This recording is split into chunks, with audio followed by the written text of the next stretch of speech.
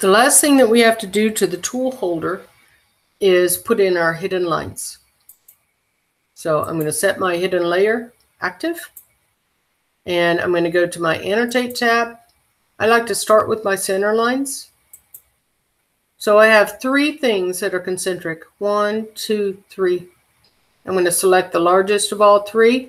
That may make these center lines out here really large.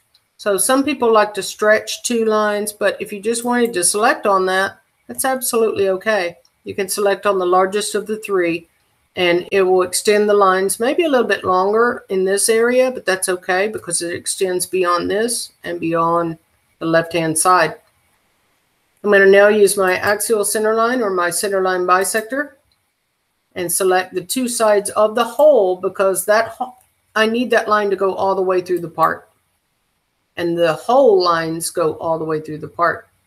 Now I could have done this and copied again, but I can go ahead and hit enter to repeat the last command, and I select these 2 lines.